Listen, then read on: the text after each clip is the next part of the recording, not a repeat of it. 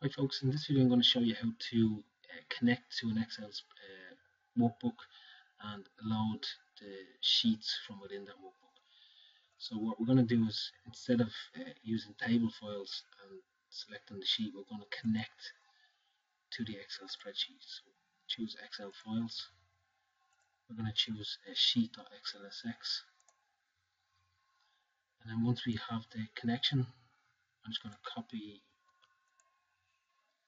file path, and we're going to set a variable. So we're going to say vfile equals, so we're going to use this layer, and we paste that. So the next thing we need to do is actually connect to the tables using SQL tables. So we're going to connect to each table and get the metadata from the Excel spreadsheet. So we click reload, and what we're looking for is table name. So if we click add, you can see that we have, this is the Excel spreadsheet here. We've got sheet A, B, C, and D, and we've got A, B, C, and D here. So if we go back into our script, we'll name this table. So we'll call it Excel tables, and then we'll disconnect from the connection. So now what we want to do is we want to say for I equals 0 to number of rows and the table name, which is Excel tables. We'll say -1. What we're going to do is we're just going to debug this. So we click on debug and we'll step through it. We're going to step down to the connection. So you see we've connected to it, and we then disconnected to it, and now we're going to go through the row. So we're getting a row for each table, which is each sheet.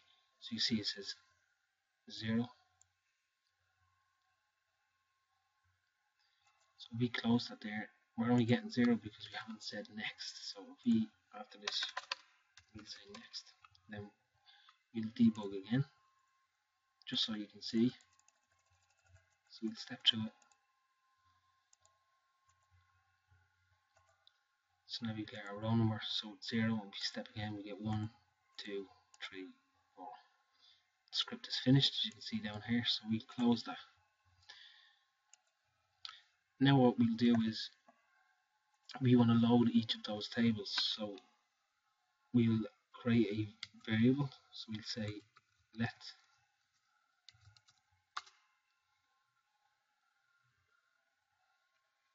p Excel sheets equals peak, and we want our field name. We know our field name is table name, so we can back into a script and we'll type in single quotes table underscore name, comma I, which is this here, so it's our row number, and then our table name, which is Excel tables.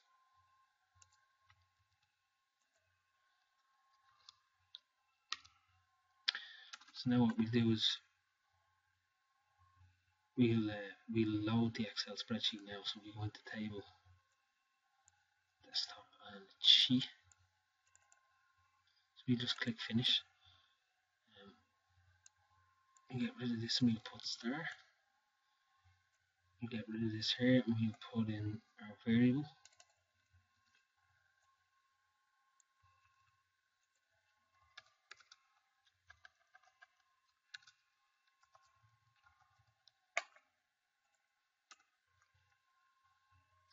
Just clean this up a little bit. We're also going to add our sheet that we can use, so we'll do we'll have to put it in single quotes and just say as sheet. So we're adding a new column to the data that we're bringing in. So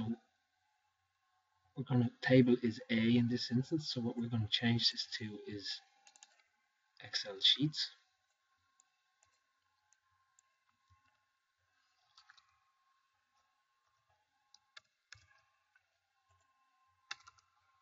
So now we reload this. So it's not recognizing because we haven't got rid of the dollar. So we click OK, we'll have to click OK 4 times. So we need to get rid of this dollar here from because it's the hidden dollar when you're taking the sheet. So we press Ctrl and E and we'll add a forge char to our variable for VXL sheets, and we want to get char 36 is the ASCII for dollar. So now we press Ctrl and R to reload. We now have the fields that we want. So you can see we've got each sheet A, B, C, and D. The reason why this is handy is that if we want to go into the Excel spreadsheet and create more sheets, say E, F, G, save that. Then we go back into Qlikview and we press Ctrl and R to reload.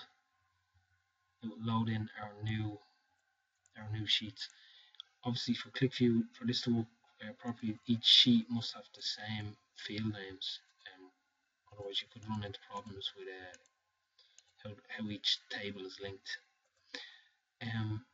Another thing actually is if we create a new sheet, call it "This is my sheet," and we reload let's click save on that. I'll just copy some of this data here, just so it's the same structure.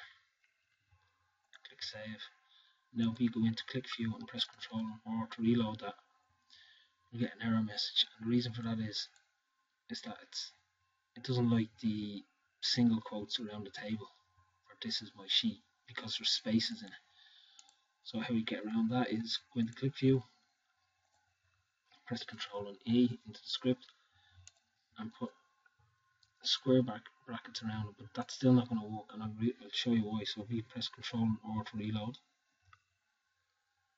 it's because it still contains the char 39 or the single quote. So we can go back into our script and we can add another forge char, which basically removes the character, and we'll say comma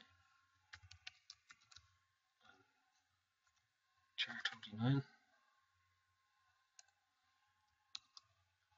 Now if we reload the script, it should bring in our new sheet, even with the name, even though there's spaces in the name of the sheet.